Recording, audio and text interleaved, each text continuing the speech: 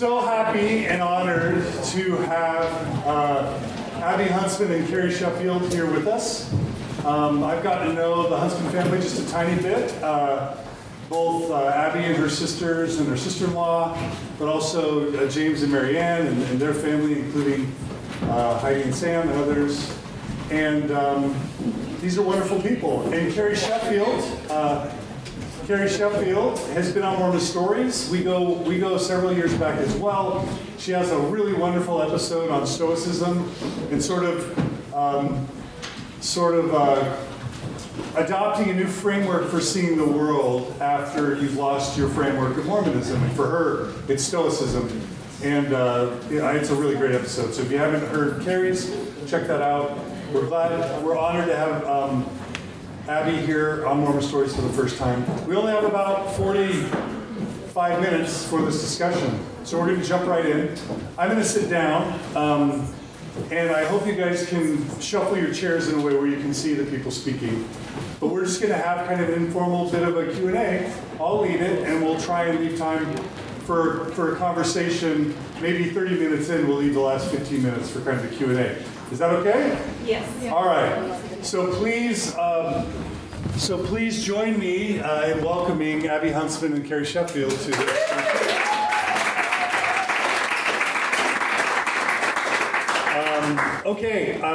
Just for the sake of time and efficiency, I'm going to have each of you introduce yourselves. So Abby, if you don't mind, just tell us a little bit about yourself and your high-level resume in terms of like what you do in your life and a little bit about yourself. I think we're all still trying to figure that out at this point, but thanks for the introduction, and it is so great to be here. Right when I walked in, I felt like this is a room that understands so many of my own emotions that I've gone through and continue to go through. So I'm Abby Huntsman. I actually live 2 blocks from here with my husband, who's in the room with me. I currently work for Fox News, host on Fox and Friends, and I've got a story, I think, similar to a lot of you. I think we all have a different story to tell, and I met Carrie through relating to some of those same emotions, and we're both in the media world. But anyway, so I'm happy to be here with my family too. My Uncle James and Aunt Marianne and their kids, and my sister Liddy. So anyway, I'm excited for this discussion. It's be good. We're dying to talk about Fox News for a bit, but we'll wait on that. Oh gosh. Carrie, tell us a bit about yourself. Sure. Well, if you want to go to John Dylan's podcast, I'm sorry, there's a 2-hour conversation with me, so you can read that and that will be enough, I think. But I am an entrepreneur. I just founded a media company. It will be a year ago on November 30th, which is Winston Churchill's birthday. He is my ideal conservative. And so we launched it on his birthday. But I'm also a media commentator, and I do a fair bit of commentary on Fox, but also MSNBC and CNN and different channels. And so, I was raised Mormon. I left the church. I wrote about it in the Washington Post about why I left, and I wrote that in 2012 when Mitt Romney was running, and I had hoped that we would have more progress because of all the scrutiny and press attention, and I think we got some, but then when it all went away, I think we kind of regressed a little bit, but that's me. Beautiful. So, Abby, tell us a bit about your upbringing in the church and what church was like in your family, in terms of like what it meant to you and how you guys, how Mormonism sort of manifested in your family. Whatever you're comfortable sharing, and just sort of some of the touch points that sort of would reflect us what the church meant to you in your life when you guys were in it. Yeah, no, that's a good question. It was really everything. So I'm one of 7 kids. Come from a huge family, a bazillion cousins, and we were all raised in the church. My great-grandpa was one of the 12 apostles, David B. Haight. So it's always been something that is close to my heart, and I'm so grateful for being raised in the church, because I think it taught me so much about myself and about values and about family and the importance of that. But my mom wasn't raised Mormon. She was actually Episcopalian, and her parents are still Episcopalian. And so and we moved around a lot. I lived in Asia for a number of years. And so my parents did a really good job of raising us in the church, but also making sure we understood other faiths and appreciating the Episcopal Church, where my mom was raised, and she ultimately was baptized in high school and then to Utah, and then she married my dad. So for me, it was really everything, and I thought it was going to be the rest of my life. I mean, I had a missionary. I ended up moving to Pennsylvania, going to school at UPenn, and I thought he'd come back and we'd get married, and I would stay in Utah and have a bunch of kids, and that would have been great. And so I moved to Penn, to Philly, and I taught Relief Society in the ward there, and really tried to get as involved as I could with the community. And then, I think you start to have questions, and everyone's story is different. And I often get asked, what was that moment for you? When did you realize that this wasn't for you, or you had real questions? And I think all growing up, I probably had moments where I questioned things. Even my mom makes fun of me when I was 5 years old. I loved coffee ice cream. She goes, oh, we're going to be in trouble with this girl. Already disobeying. But I think for me, growing up, I questioned oftentimes my mom's parents, who, as I mentioned, are Episcopalian, who are the most wonderful people you will ever meet in your entire life. And I asked my mom, I said, how come in the church, they are not going to go to the celestial kingdom? How come they are such wonderful people? And yet I've met many people in the church, and there's some wonderful people in the church, but I've also met people who aren't so wonderful. How come they're going to make it there and your parents will not? And she could never answer that question for me. So that, when I was younger, always confused me. Then I also had a lot of friends who are gay. And I still have many friends that I'm very close to who are gay. Or, whatever, you don't have to be defined as anything. But the way the church handled that issue, I always struggled with. And so when I got to Penn, I taught Relief Society and really tried my best to be a part of the church, because that's what you're told to do. When you move out of Utah, you got to stay close to the community, because that is what you're supposed to. You're supposed to obey. And I tried to date all the Mormon guys there, and I realized after a while, after a few bad boyfriends, I told my parents that I don't care who I meet next. I'm just going to find someone who I love and I want to be with, and we'll see where that goes. And 3 weeks later, I'll get emotional. I met my husband, who's in this room now. He was a Mormon, he was Episcopalian, and I still was going to church and still trying to make it work. So, we'll see where this goes. I don't know if this will end up being a real relationship or not. But he was just the most wonderful person I ever met, just so kind, so loving, never judging, and never really asked about the church. He didn't really have a problem. He said, I just love you for who you are. The bishop called me in about a month into hearing that I was dating someone that was not of the faith. And I'll never forget this, sitting across from him in his office. And he said, I'm very concerned about you, and a lot of us are here, and we've heard that you are dating someone who's not of the faith, and you realize that if you marry him, your kids won't be blessed. They will not go to the celestial kingdom. And I just sat there for a minute, and I thought, I've been dating this guy a month now. All I know is he's the best person that I've met, and I've dated a lot of Mormon guys. And I was so hurt by that, because he didn't know Jeff. He didn't know anything about him. He didn't really know me, frankly. He didn't know anything about me. I walked out of there that day, and that was the moment for me. I said, I can't do this. I can't do this, because I love too much. I love people, regardless of what their religion is, or what their background is, or what their sex is. And end up being the person that I was supposed to marry. And he has changed my life, and he's loved me every day ever since then. And obviously my story is far more complicated than that, as all of yours are. So when people ask, are you Mormon, are you not? You can't even answer that question, because it's a tough one. It's an emotional one, and it was so much of who I was and who I still am to this day. But that's just a little bit of, sorry it went on forever, but that's a little bit of my story and where I'm at today. Thank you. Thank you, Abby. Carrie, tell us quickly your sort of what the church meant to you early, and then what kind of was your breaking point? Sure. So for me, the church really meant everything. It meant the trajectory of my life. It meant where I was going to spend my energy, my time and talents, and everything that I had planned to devote my everything to. So when I realized that I couldn't believe the literal claims that I was making, that really shattered everything for me. And I'm from a multi-generational Utah family, I think 8th generation. One of my ancestors was a surgeon and midwife, and she helped Nurse back John Taylor to life when he was shot in Carthage jail, along with the prophet. Prophet-ish, or whatever, however you view him, Joseph Smith. And so for me, and there's a whole book written about her. Her name is Jane Johnston Black. She was always my icon and hero, especially she was on my mother's side, and my mom would always talk about her. And she's having this strong female. At one point, the prophet Brigham Young assigned her to go in the middle of nowhere in Utah with her husband to colonize the desert, and she was so strong. They had the Native Americans walking in on their house just with no warning and threatening them. And at one point, she literally had to saw off a man's thigh because he needed an amputation, and she was the only surgeon around, and she just did it by hand with like a hacksaw. And so whenever I'm going through hard times now with my journey, I'm just like, you know what? I'm not sawing men's thigh off right now. I think that I'm okay.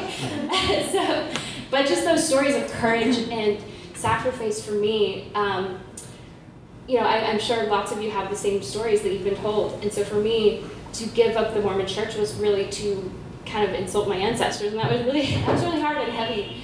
But for me, I ultimately, and again, if you want to hear the whole story, it's in the podcast of how I left. But for me, it ultimately comes down to truth. I went to Brigham Young as a journalist, studied there. I got my master's at Harvard. The motto of Harvard is Veritas, which is truth. And for me, I really believe that you shall know the truth, and the truth will set you free. So it has been very difficult leaving. I left really for doctrinal and intellectual reasons, and it was like hell for the first couple years. But ultimately, I'm so much happier, and I am pursuing my truth. And I hope that all of you here, if you're going through a hard time, just pursue that truth, and it will see you through. Thank you, Carrie. Abby, what had been, people heard things from your dad as he was running for office that maybe signaled to a lot of Mormons that he wasn't your typical Mormon. And what I know about your family is that it seems like most of your family is kind of on the same page as you now. So I guess in some sense you kind of hit the lottery in terms of what it was like for you to actually leave. But I would guess that maybe with the extended family or in other contexts, there were really hard things about making that decision. Can you talk to us about what the hardest things have been for you in your decision to kind of disengage from the church? Whatever you're comfortable sharing. Yeah, no, I did hit the lottery with my individual family because my dad's someone who was very spiritual. And he still is one of the most spiritual people I've ever met. But when it comes to religion and orthodoxy, he has a hard time just because he is so open-minded. And he just loves people for who they are. And so he raised us with that mindset. And I've been so lucky because my family, we all sort of transitioned together. Where my parents always were kind of the way they are now, but they wanted to raise us in the church. And now we're all the same, and we all understand each other, and we're going through this together, which has helped me so much. And I can't even imagine how hard that must be to not have your family. And I know that so many people are going through that. And it separates families, and that's so hard, I think, for so many people on an emotional journey. But for me, even with that, even with the family support, it hasn't been easy all the time, because religion is so much more than going to church every Sunday and meeting up with your community and trying to obey. It's who we are. It's why we believe that we're here, right? It's just so much bigger than that. And so when you step away from it, it's not like there's a place for you to go to say, well, here's another religion that's just more open, that's go there. When you leave the church, you feel like you have nowhere to go. And when you go from being so obedient and, feeling like you believe the Joseph Smith story, right? To stepping away from that, you feel lost, and you don't know where to go from there. And you're sort of in this weird period of 1 foot in, 1 foot out, where you still kind of go to church, but then you're questioning it, and then with other people that aren't Mormon, you're living a different life. And from what I found is that is the hardest place to be, is this in-between phase of admitting to yourself where you want to be and what it is you believe. Because you don't want to say, well, I don't believe in anything. I'm just not spiritual. Because I know all of you here probably believe in something bigger than yourself. And you believe in just being a good, kind person. And that's where I've found myself. And now I'm to a place where I'm happy and content with who I am, regardless of how anyone judges me. But in that transition period, and it has taken me years to get here, there are moments where you take a step back and you think, am I doing the right thing? You know, I mean, I was raised this way. What if I am wrong? What if, you know, what if I'm crazy in all of this? And I think you have to get to a place where you are confident and comfortable with yourself. And my wedding day was a really tough one for me because I was the first one to get married in my family of, I don't know, how many cousins are there? You know, 70 of us maybe. I was going to say more than 50. More than 50. More than 50. And I was the first to get married outside the church. And so I was nervous about embarrassing the family because our bloodlines are very thick in the church, very deep. And, you know, with my grandpa, great-grandpa being one of the 12 apostles, my dad was governor of Utah. And even he was concerned about it. It's like, we shouldn't serve wine at the wedding. We should. And I said, no. My dad asked back, this was 8 years ago, he said, would Jeff ever think about converting? And I said, Dad, why? Why? Because that's what he's supposed to do because it's going to look better? And I said, no, he's not going to, and that's not what we're going to do.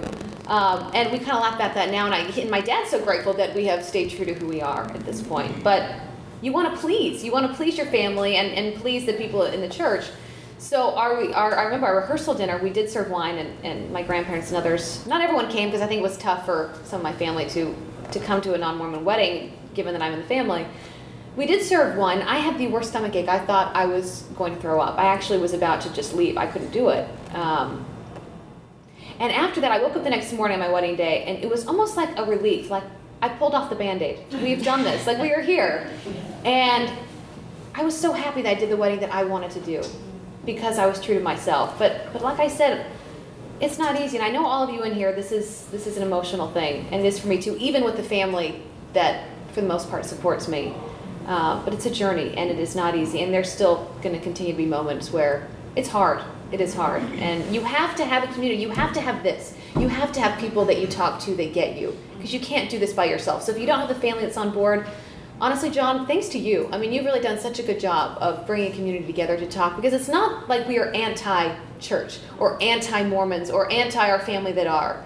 There's some people that might still want to be in it. It's just people that understand what we're going through and understand our emotions. And I'm grateful for that. I'm grateful for my family and for a community because that's what gets us through, honestly. I want to clap for that.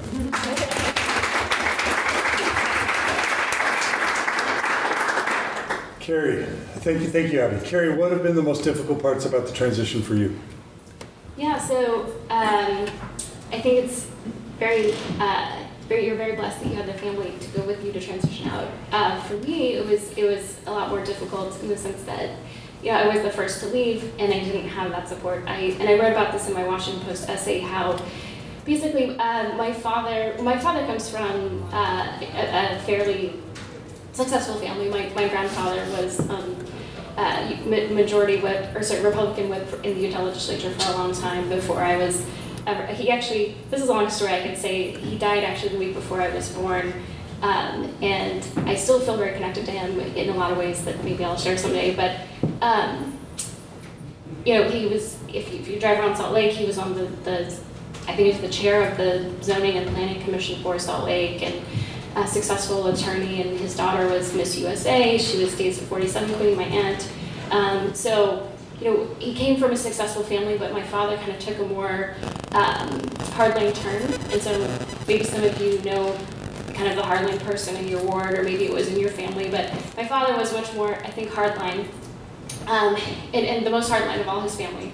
And so when I disagreed with him on religion, he would not allow me home for about 4.5, almost 5 years. And so, you know, it was not easy, but I haven't talked about it publicly. But ultimately, it did make me stronger. It really did, because it. I don't know why I'm getting emotional, but I don't talk about it.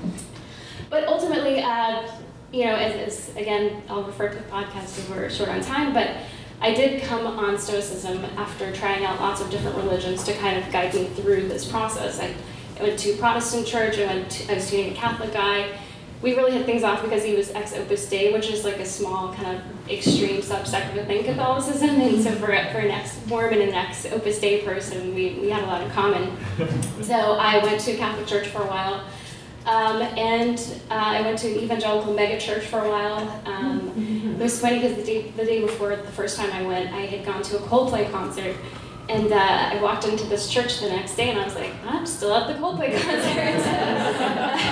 And I really tried to get into it, but I think because Mormonism was kind of more traditional with the songs, and I just couldn't get over the rock music in church. For me, it didn't really sink.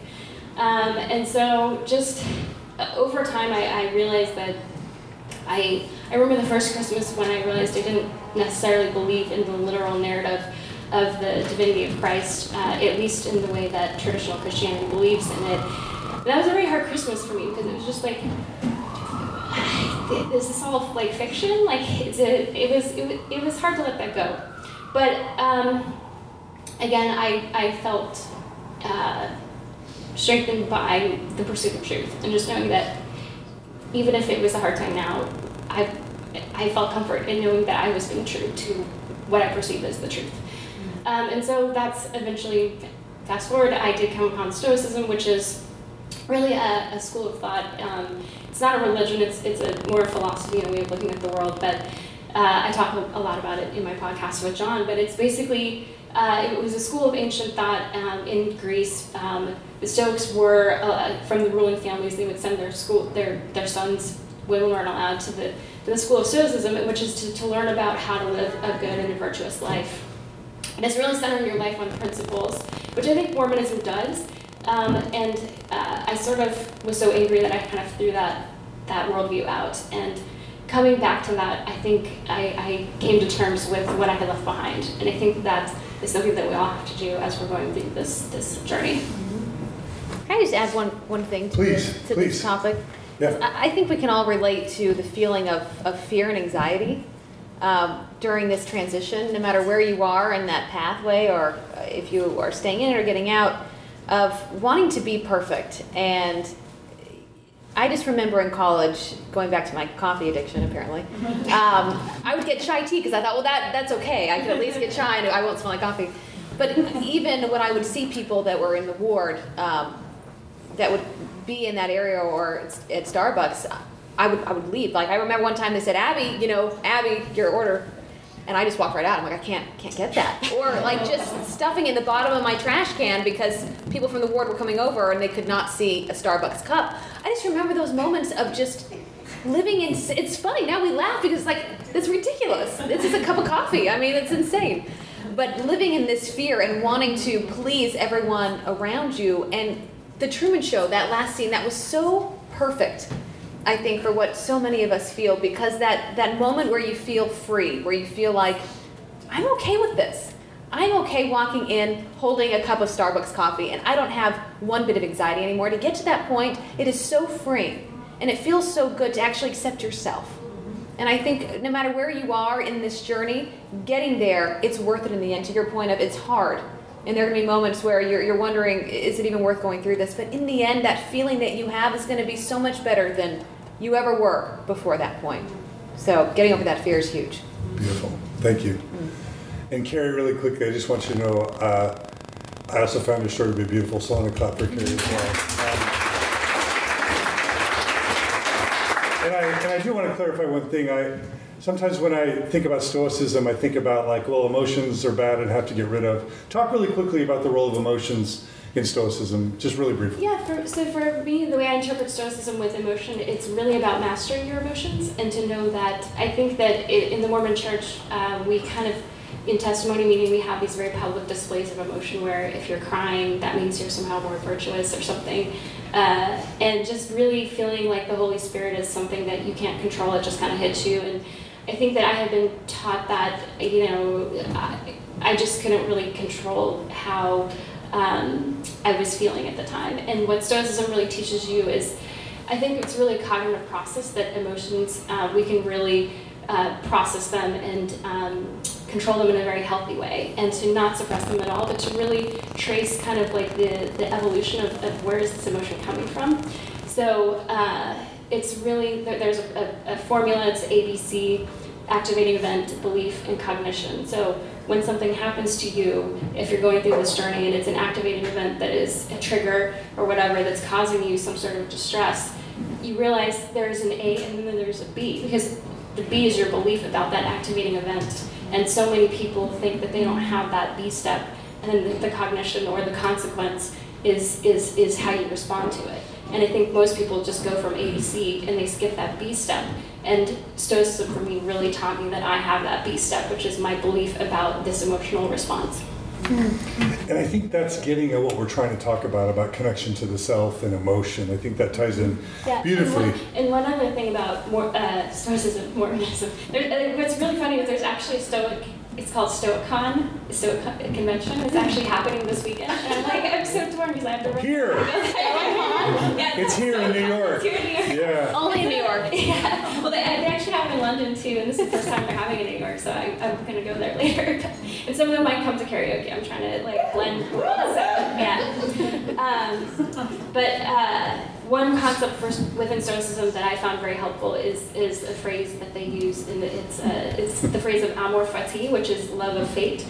To realize that anything that happens to you, it is really your decision about how you respond to that.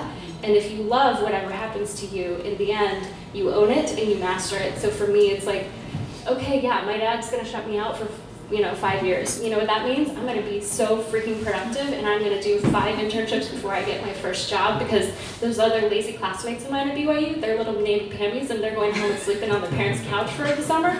I'm gonna go to freaking New York City and work for Newsweek for the summer. You know what? So it's really like learning to love what happens to you, and that is something that is incredibly empowering. So for me, it's like all the rejection and all the anger and disappointments that I got from my family. It was like I was able to just, through this concept now, to really love all of that. Which sounds kind of like weird, to love things that are hard or that suck, but in the end, if you learn to love them, then they become your treasures. Beautiful. And if any of you are looking for sort of a new framework to replace the spiritual framework that you had within the church, Stoicism is great. I also recommend a podcast called Secular Buddhism that my friend Noah Rochetta runs. But Buddhism is all about acceptance, and that ties into amor fati. If you can learn to accept what's in front of you, it turns out there's so much health and growth that can come from it versus trying to resist what is in front of you, and that's just creating more suffering, it turns out. So there's a huge power in acceptance. So Abby, just with the few minutes before we open up to Q&A, if you had a few lessons you've learned, maybe, I don't want to call it advice, but if you have some perspective to share with a bunch of people who are in the middle of their transition, their self-awakening, do you have any sort of lessons or insight that you've gained that maybe you would share with some of the people here, knowing that none of us are experts, and you're not even asked to give advice, but just perspective? You can pay me later, John. Okay. I was thinking about it when Carrie was speaking about questioning. You ever notice we're not allowed to question in the church? You're not allowed to ask questions. You're not allowed to be curious. You're not allowed to wonder why things are the way they are, why we believe in still polygamy when you die, those sorts of things that I always struggled with growing up. You're not allowed to question. And then on fast and testimony meeting, I always wondered this, because oftentimes, almost always, people would get up there and they would say, I had a moment, just a slight moment where I questioned, but now I realize this is the only true church. And I'm thinking, how many people have questioned and had tough moments but could never tell anybody? But they always have to come back to saying, but I know this church is true, and don't worry, it was just, it helped me realize that I need to be here. Because we all question, we all have those moments. I would say everyone's story is so different, so it's hard to give advice on what each of you collectively have to do to get to a certain place where you're happy and confident with yourself. But just what's worked for you? What's worked for me? You know what? I think still holding on to my spirituality and still knowing that I believe in Christ and believing in something. For me personally, that has kept me going. And knowing that I'm a good person. Because what it comes down to for me is not the rules. It's not about what we, are allowed to do or shouldn't be doing. That doesn't matter to me. I think life is so much more complicated than that. We all have our own story. We all have, whether it comes to our religious backgrounds or our ethnicity or our sexuality, whatever that is, I don't care. I think that we need to get to a place in life, even in politics, you can put that in there as well, where we just accept people. So for me, it's been about trying to be the best person I can be. And as long as I'm that, I'm happy and I'm okay.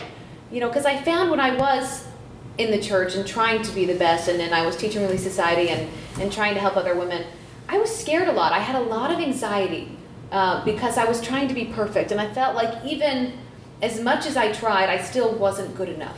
I remember teaching a lesson in Relief Society when I was at Penn, and I put a picture of Christ on the table, and my whole lesson, frankly, I didn't understand the lesson they gave me to teach. I was like, I'm not going to, the manual, I'm not going to do that. So I talked about Christ and how we should all be more accepting of each other and less judgmental, because in the church, we tend to judge people because they aren't as good as they should be. Or we're always looking over the fence to see, well, what are they doing? Well, do they have their garments on? Are they drinking wine? Are they drinking? Enough of that. So I try to teach a lesson about just accepting each other. And that very day, I get an email from the head of Relief Society saying, we're really disappointed in you. You didn't stick to the manual, and you didn't teach a lesson that we were expecting you to give. At the same time, in my Facebook page, I had about 5 emails from women in the class saying, I still can't get over the lesson that you gave. I was in tears because it's exactly what I needed to hear, because I had been struggling. And I think, what a disconnect between what the women that are leading Relief Society wanted to be teaching and what the people needed to hear in that moment. Just about not judging and accepting people. And I think if we can all get there, and you're being a good person, that's all you need to know about yourself, and you're making this world better. So it's going to be hard. You're going to have people that judge you. You're going to have people that whisper about you in your family or your friends, or people that you used to be friends with. But that's okay. I think as long as you're okay with yourself, that is what has led me here. And honestly, having a husband who has loved and accepted me for who I am has been so helpful. But that's been my journey. So beautiful.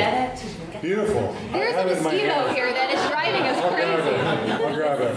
I had it in my hand. I should have squashed it. We're getting Zika before we leave here. Evil to just squash it. Carrie, what are some important points of wisdom or perspective, other than what you've shared, that you would share for others to consider if it works for them?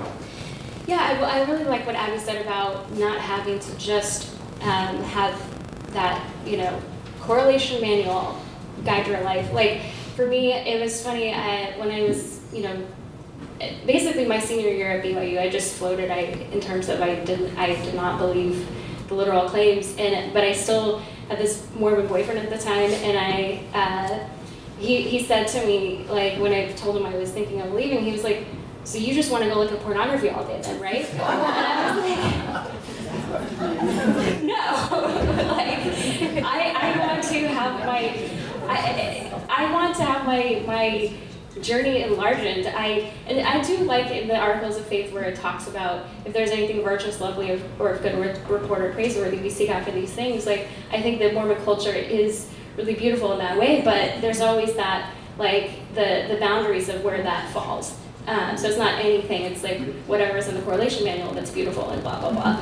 And so for me, I found and not to say that like these books wouldn't be allowed by the church, but I've just found that I have, found comfort and wisdom from a lot of books that are not, wouldn't necessarily be taught in Sunday school. I've made a couple notes on books that were meaningful for me. Viktor Frankl's Man's Search for Meaning. If you haven't heard that, I very much recommend that. He was a Holocaust survivor and just talked about, the purpose of life is the purpose that we create. And for me, that was really beautiful to learn because my purpose had been taken away when I stopped believing in Mormonism. So I would recommend that book. I would also recommend reading about the life of Corrie ten Boom. She was, again, fought the resistance protecting members of the Jewish faith in Europe and in World War II. And she was a Christian, and she was taken to a concentration camp, and just her narrative of how she survived that. And it really is a story about love and grace and there's also, and I know that you worked for the Huffington Post. Ariane Huffington's book called Thrive is a really great collection of wisdom and thoughts. And there's a quote in there that says that there is a hidden purpose and alchemy in suffering that's transmitted into wisdom and strength. And so I think that hidden alchemy is something that each of us can create in our lives as we're going through this period of suffering. Beautiful. Thank you. Okay, we have about 10 minutes left, so I want to open the floor up to questions. I'm going to put a microphone right here. I'm going to make everyone who asks a question come up and speak into the microphone for the benefit of the audio recording. You won't be on camera, but your voice will be heard instead of sort of muffled. So if you guys want to line up just right over here, I'm going to ask you guys to avoid, sometimes people like to kind of monologue as their question, and I'm just going to say please don't do that, because we literally have 10 minutes. So if you want to make a statement, make a one-sentence statement and sit down. But we prefer questions to our guests, because we want to hear them. So please come up here and ask your question. Let me just put it right there. How do you deal with questions at work where people ask you about your Mormonism, your past Mormonism, in the professional world? That's a good question. You want to start? Well, as an entrepreneur, I'm the boss, so I don't have to have anyone telling me. But no, I'm going to have a lot of clients that I provide content for. Honestly, because I stopped practicing in 2005. For me, the church is not part of my day-to-day life. I don't talk to my father. I'm estranged from him, so I guess in that sense it's sort of like a quarantine, so I don't have to deal with that. And since I left, some other my siblings have left. There are 8 kids in my family, and so those who have left as well, we've sort of really bonded, and so I do have them. But other than that, I don't really have Mormonism in my day-to-day life. But I still talk about it because it's always part of you. I think I've heard someone say once, it's like you can't wash it off. You can't wash the Mormonism off, and so I think it's definitely part of who I am. And I can, I think in politics, being from Utah, it's a very unique state. So every now and then someone might ask me a question about that, being from Utah, and I covered the Utah legislature for the Daily Herald and worked for the Daily Universe. And by the way, I love the BYU newspaper name is the Daily Universe. That's just like amazing. I was the editor of the Universe.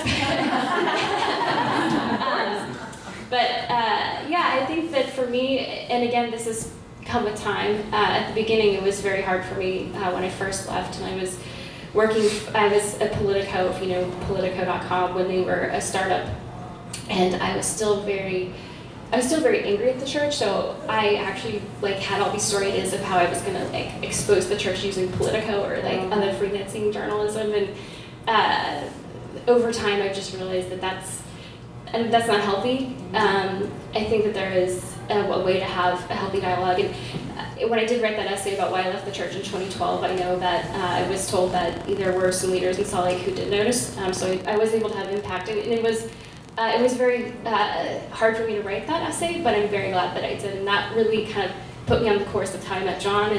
And so for me, I've just always, again, I fall back on truth, and the truth as I see it. Yeah, comfortable with the truth. Luckily at Fox, my religion is not the top of their radar at the moment. They've got other challenges to deal with. But today I get asked that question all the time as well, and obviously, like all of you in this room, it's quite complicated. So for people that don't really understand the church, and it's, are you Mormon? I usually just say I was raised Mormon. I'm no longer active, but I very much. Respect everyone in the church and all that, but I've gone my own way. But for me, I had a moment where I had to make that decision of, am I honest about this in my professional life, or do I just continue to say I'm Mormon and all that? So I sat down with Brian Williams, who has a story of his own these days. This media world. I sat down for Rock Center, and this was when Mitt Romney was running, so they were doing a whole special on Mormonism and trying to help the American people and the voters understand the faith. And I decided to open up about what I'd been through.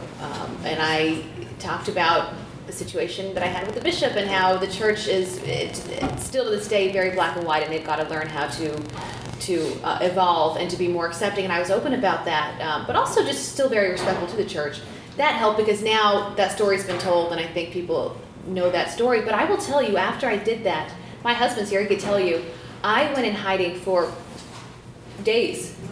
I cried for days because the messages that I got were so horrific, things that you can't even imagine about me personally, about things that they wanted to do to me, from Mormons, from very active Mormons, monologues on my Facebook page and emails and tweets. That was probably the hardest few days of my transition coming out of the church, was that time. And I don't even think, my husband was wonderful at the time, but I don't even think he understood the deep emotions that I felt, that many of you in this room would feel, because you have all experienced it, I'm sure, on some level, and have received comments. This was so public and so hard, but now I'm so glad that I did it, because I also got the same amount of comments that said, thank you. You are telling the same story that I have, and I feel the same way that you do. And I'm so glad that you make me feel better about it. At the time, it was hard for me to appreciate those comments because I let all the hate impact me, and then I questioned, why did I do this? That was a really, really tough few days when it really went into a depression of sorts. But I'm grateful that I did now, because people can go online and see, okay, well, this is who she is. And she went through this, and frankly, it was just a really honest story about what I went through. And if anyone is just being honest with themselves, then they'll say, you know what, I've been through that too. Yeah. So. Thank you. There really is a power when it's right, when it's safe, in coming out and being fully authentic. There's something really powerful about that. Our LGBT friends know this better than we do, but it's true for us as well. Travis. So you guys really left the church because you wanted to drink coffee? That's not Wait. By the way, if you haven't seen the Book of Mormon, I have to say, Abby triggered me when she's talking about coffee. There's a scene in hell where it's Genghis Khan is playing the flute, which is obviously Genghis Khan should be in hell, but it's like there's a Starbucks coffee cup dancing around. Genghis Khan and Starbucks are not the same. And Hitler and Jeffrey Dahmer, don't forget that. A tiny monologue. You guys both coming out and publicly talking about your stories had a big impact on me. And I think, Carrie, especially that article you wrote, like it kind of set into motion, like everything to the essays being released. It was a really big deal. But that's not my question. So I'm, rookie into Stoicism, and I know that I'm not supposed to care when people don't. You should love it. Yeah. I'm more fretzy. Don't obstruct it. Okay. Yeah, it's part of the journey. But how do you guys, and you're in public positions, and you take a lot of heat when you come out, especially a few years ago, how do you not let it bother you? Because you both seem pretty zen right now. Pretty zen right now. Not during those 3 days. No. I think for me, I meditate every morning. And that's something that has made a big difference. I think for a while, because I used to do that growing up. That was one thing about having a very strict dad, and he literally wouldn't let us eat breakfast until we read our scriptures. So it was you need to feed your soul before you feed your belly. That's what he would say. So I would do that, and I think it created this habit for me to set the tone of the day of I am gonna have a good day. I am gonna pray. I'm gonna tap into something bigger than myself. And for a while, when I was going through my anger phase, I stopped doing that, and that was a dark period in my life. And for me, so I do meditate every morning. Usually, if I sleep in, then I might rush. But that helps. Reading these books that I mentioned, just really finding people who have gone through similar journeys. It gives me courage, and it gives me confidence to know that again, I'm not hacking a man's thigh off right now. Or I'm not in a concentration camp. And I read the stories of what they've been through and just how they process the emotions. And that has, I write down, I have this whole little quote book of wisdom that I read in the morning. And to me, that really solidifies my intention for the day. Beautiful.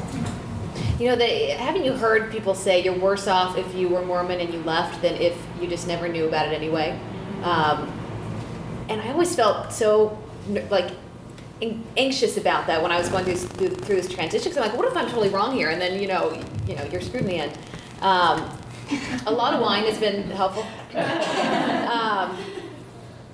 I think you're right. I think it's people. I think it is being around people that accept you and that love you and that make you feel like it's okay to just be you. I think having a community is so key. If you don't have your family, because not everyone does, unfortunately, in the church, you've got to find friends that, not just friends that are like, oh, it's fine, we accept you, friends that understand, friends that have been through it too, that have these deep emotions, because they are very real.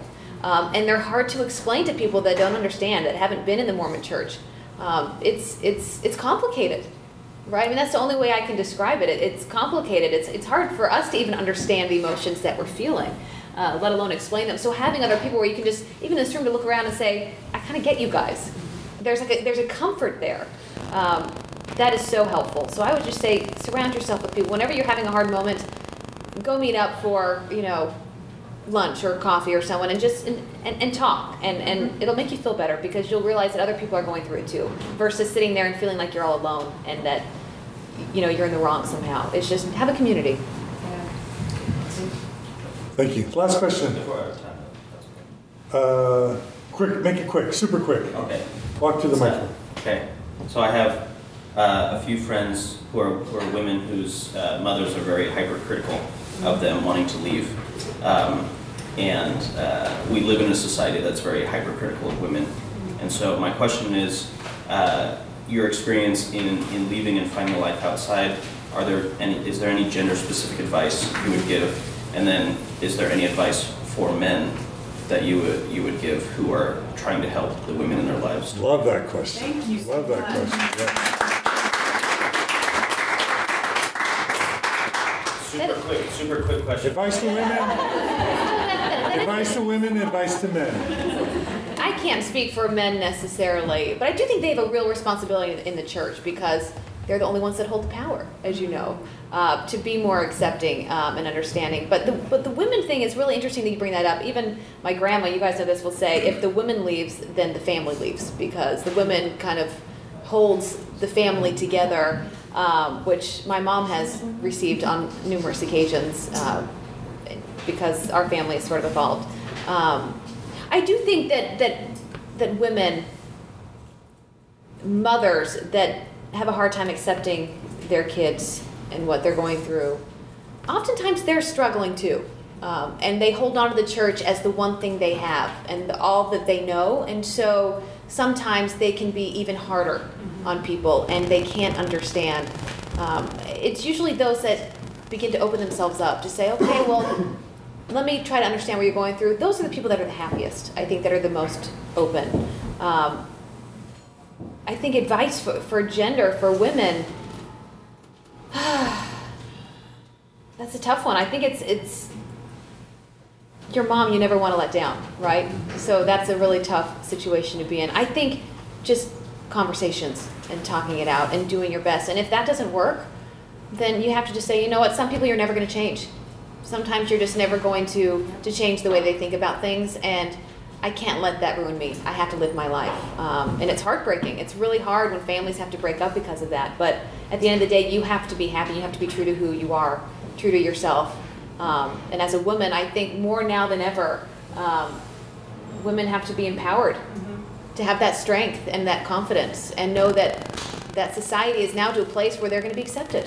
And if it's not in their home and if it's not in their church, it's going to be outside of that. It's going to be in their communities. It's going to be in their in their work environment or elsewhere.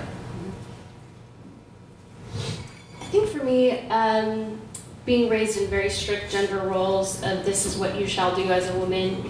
I have 5 brothers, and they were allowed to ride their bikes more than I was, and further vicinity, further radius than I was, and they were allowed to hold, a paper route job or have an outside job, and I wasn't allowed to do that. And I remember once my mom was like, "What do you want to be when you grow up?" I was like, "I want to be president." She's like, "No, you can't be president. Your husband would have to be president." And I was like, "Well, he can be vice president." She's like, "No, that's wrong." So for me, I think I had to actually make a very conscious effort to stop thinking about being a woman, because I think that, and I'm not saying that I'm not repressing myself, just to tell you, John, I'm not repressed, but just in the sense that I feel like I had to kind of remove some of that conditioning to tell myself that, you know what, it's not fair that in the afterlife that a man can have multiple wives, but I can't have multiple husbands. That's just inherently not fair. So like, you know, that's part of why I left. Not that I want to have multiple husbands, but like just the like structure of it not being fair.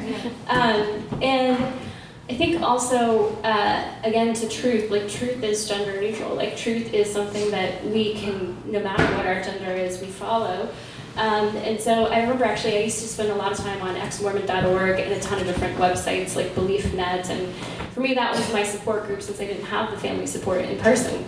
So it's like a bunch of random strangers I didn't know sharing their stories, which was so important. And I remember once, and I used like a gender neutral name for my posting, and I remember once someone thought that I was a man when I was posting, and I was like, yes, I was like, he thinks I'm a man. Like, and then I'm like, you know what, that's really messed up that I think that that's a compliment. That I think that, like, that I have to feel like my thoughts aren't worthwhile unless someone thinks I'm a man. It's just, but I think that that's the Mormon conditioning.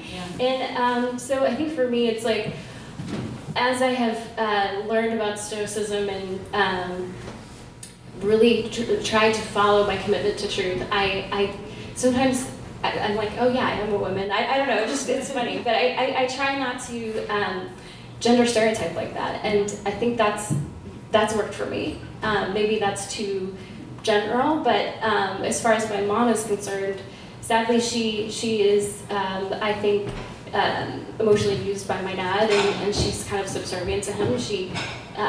So I had that modeling again for me growing up, and you know, and I've tried to help her a little bit to kind of push back against my dad. I do talk to her, but she sadly is just so entrenched in, you know, her religious beliefs that, you know, she's really sad about what I've done, and there's nothing I can do that would police her unless I go back. And I just, it is like Abby said, sometimes you just have to know that you can't change, she can't change me, I can't change her, and it's just, again, that acceptance. Beautiful. Well, thank you for your questions, gentlemen.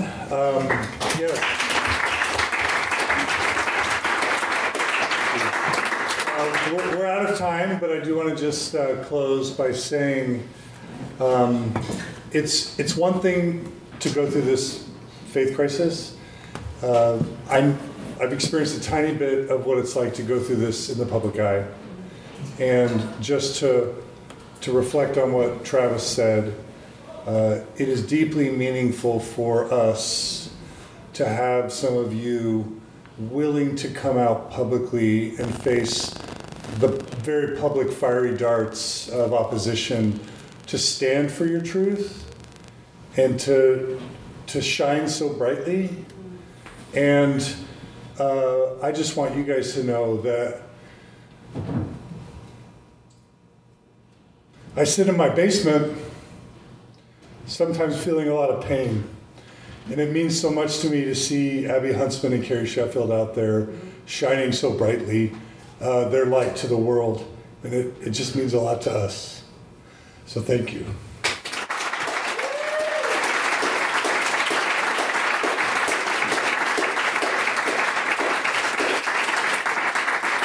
So keep shining.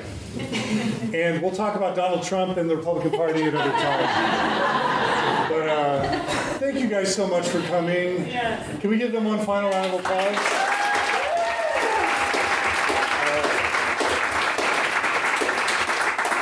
So you guys take care. Thanks for coming. Keep doing great work. And maybe we'll have you guys back after the election season's over to talk about what the crap is going on.